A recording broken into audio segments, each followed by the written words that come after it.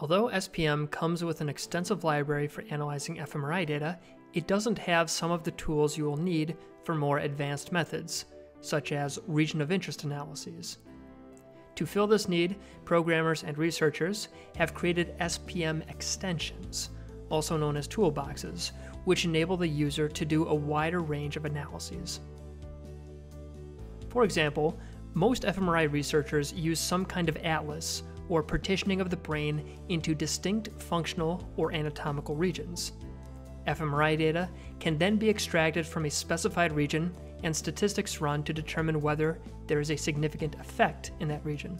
To create these anatomical regions of interest, we will download and install the WFU Pickatlas Toolbox, a popular atlas and region of interest generator. To download this toolbox, go to the website in the information box below. Select the atlas you want, and then click the download button. If you do not already have an account with the NITRC, you will need to create one before you can download the toolbox.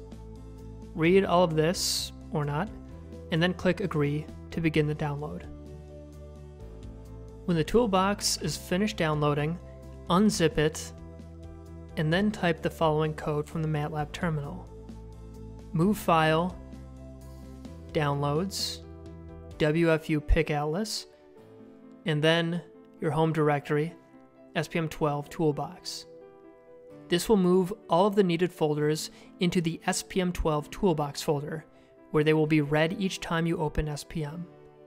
Now open SPM, and then click on the Toolbox menu, and you should be able to open up the toolbox.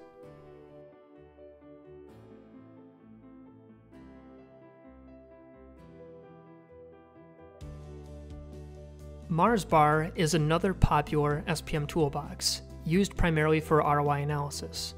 To download it, go to this website and click the download button. After the package has been downloaded, unzip it. Then, from the MATLAB terminal, navigate to the SPM12 Toolbox directory. And then we will create a directory called Marsbar, M-A-R-S-B-A-R. And then move the required files from the Marsbar download into the Marsbar folder.